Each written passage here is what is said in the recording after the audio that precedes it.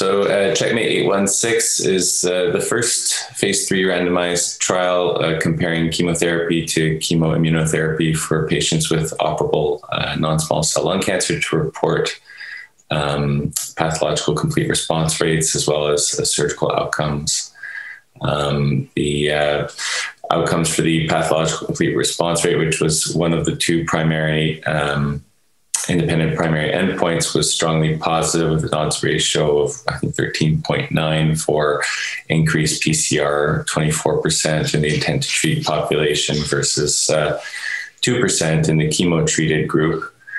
And at ASCO last week, we presented the surgical results, which I think were very compelling.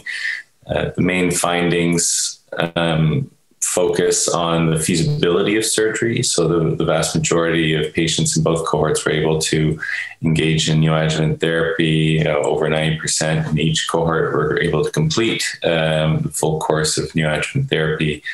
And the majority of patients made it on to surgery.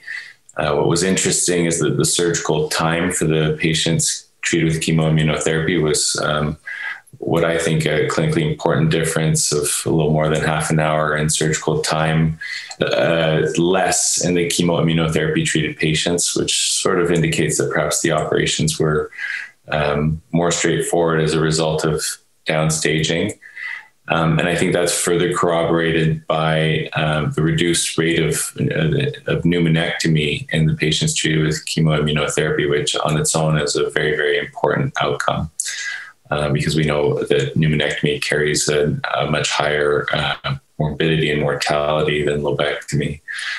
So that was also very important. We presented some pathological response rates by stage. So the response rate were consistent across all stage designations included, from 1B to 3A, with a very significant improvement in pathological complete response across those stage designations. The depth of pathological response was quite impressive as well, with a median of, I think, only 28% residual viable tumor in the chemoimmunotherapy group versus in the 70s for the chemo-treated group. And then when it comes to the adverse events, there really wasn't any signal to indicate that chemoimmunotherapy was conferring increased perioperative risk.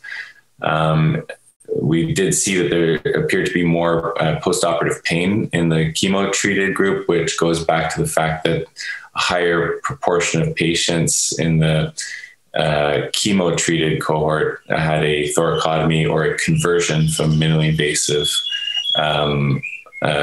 technique to open technique, which could explain these differences in pain.